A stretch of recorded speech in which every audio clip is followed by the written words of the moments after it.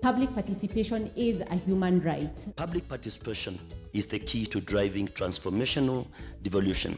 Persons with disabilities should be involved in public participation. We politicians would just fill people in a room here, our own supporters, and make sure you have a disabled person or two who is not articulate, and call that public participation. We did not reinvent the wheel.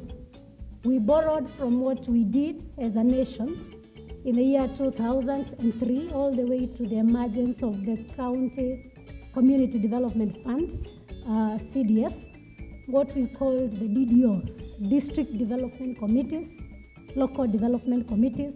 So what happened when counties came, that is the structure of participation we employed.